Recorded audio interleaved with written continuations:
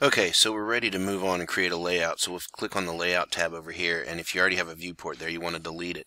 That's normally what you'd want to do.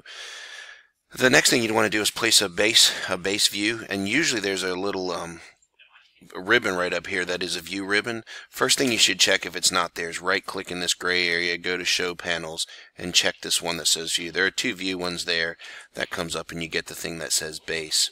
Alright, so you would just click Base, click from Model Space, and place your views in there like this. Right-click and enter. Alright, you can also do another one that's projected off of that if you wanted to do an isometric up the top. If that doesn't work, if this thing doesn't show up, the other thing you can do to make that happen, I'm just going to click these and delete them, is you can type in ViewBase in your command line. Oops, sorry. ViewBase, and then just click Model Space, and then you can click them from there. Right click, enter, and place them in that way. That's another way to do it. That's a little something you have to remember instead of just clicking on this thing right here.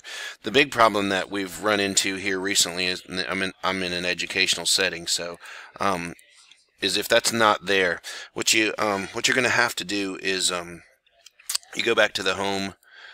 Go back to home. You have to go to your let's see. Go to Paper Space. You're going to right click over this area right here and click Show Panels, and that should show up there. Alright, if that doesn't work, you're going to type in CUI LOAD, so it's CUI load, and hit enter. Okay, after that we're going to click the Browse button. Find what we're looking for is to go to the support file, so we want to make sure we're all the way down here in support, and then what we're looking for next is the one that says Model Doc. So you're going to click Model Doc, then click Open. Go ahead and click Load, so it should load that. Mine already exists, but that would be it, and then you close that. Alright, after that it still might not show up, and if it doesn't show up, the next thing you do is type in WSSET. Oops. That's it, that Wii settings right there.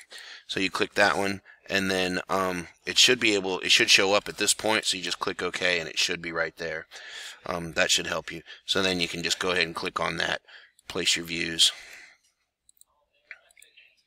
I like the isometric one personally. But okay, that's it.